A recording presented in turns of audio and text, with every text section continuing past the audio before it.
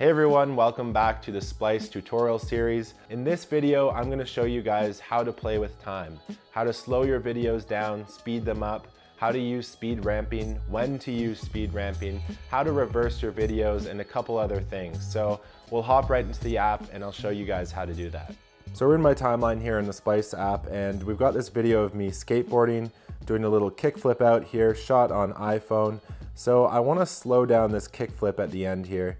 And what we're gonna do is select the clip, and then in the bottom bar here, we're gonna select speed. Now, if you want to slow down your entire clip, simply just drag this blue slider down to the speed that you want it at, and the whole clip will be slowed down from start to finish. The entire clip will be slow motion. But for this video, I wanna show you guys how to speed ramp. So I'm gonna put it back to full speed and click on the right here, speed effects. Click that. And now we'll be able to add keyframes. So scrolling along, I want my slow motion to begin right about here, let's say, right before I do the kickflip. So I will stop here and I'm gonna add a speed point right there. And I'm gonna select ease in on the right there, make sure that's selected, as that will ramp the footage and slow it down, not just instantly, but over time.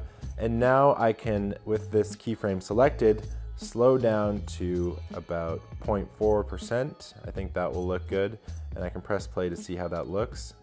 That looks perfect. And then I want the video to speed up again right when I land. So I'm gonna add a speed point here.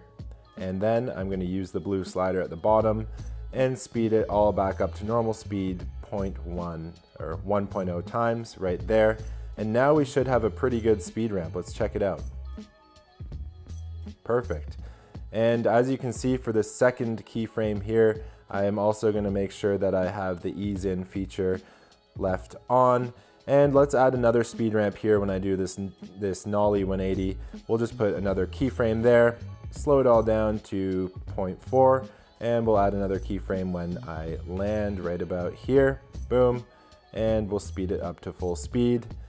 And if you ever want to move these keyframes around, you don't like exactly where they are, simply hold down on them and you can move using your finger and readjust them as you need. So let's take a look at this clip with the new speed ramping put in.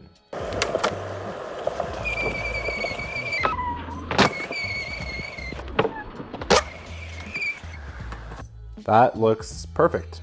So now in a new timeline, I'm gonna show you guys how to reverse your clip. This is kind of a silly little thing we did where we all jumped into the pool backwards and even got our friend to walk backwards in the background. And we wanna reverse this clip and basically do the Avengers challenge where it looks like everybody's flying out of the pool. You know, kind of a bit of a joke, but we will take a look at how to do that. So we're gonna select the clip and scroll along the bottom here and you'll see a button that says reverse. Simply click that button and there you go, your footage will be reversed and it's almost looking good. I'm going to also change the speed slightly, speed it up a little bit, maybe to 1.3 or so. And now we have all of us coming out of the pool like that, looking like superheroes. And once we add some sound effects, I can show you guys what this will look like.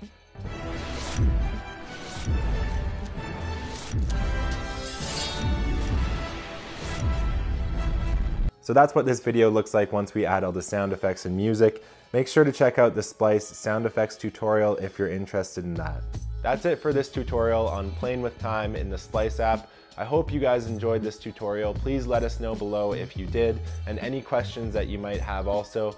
Thank you so much for your time and I'll see you guys in the next video.